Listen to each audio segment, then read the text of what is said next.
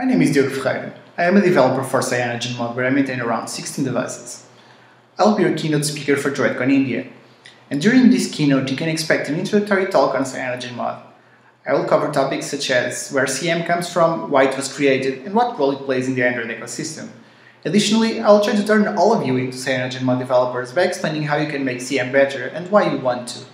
You can also expect an overview of what we are doing, what we will do in the future, as well as amazing statistics. I will also be making a second talk targeted to developers who really want to know what's behind an Android distribution such as CyanogenMod.